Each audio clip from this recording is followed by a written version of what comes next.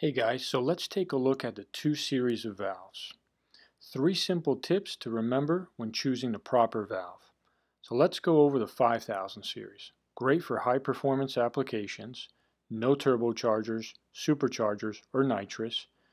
Maximum spring pressures should be kept between 150 to 200 pounds on the seat. Manufactured all in one piece. They're CNC finished. They have hard chrome stems, and they also have fuse welded hard tips. So now let's take a look at the 6000 series. Also three simple tips to remember when choosing these valves. Great for circle track application, drag racing, and road racing applications.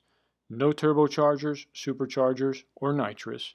Spring pressures maximum should be kept between 250 to 300 pounds on the seat pressure.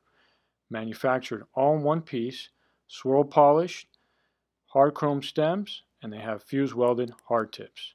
Thanks for watching, guys. Till next time.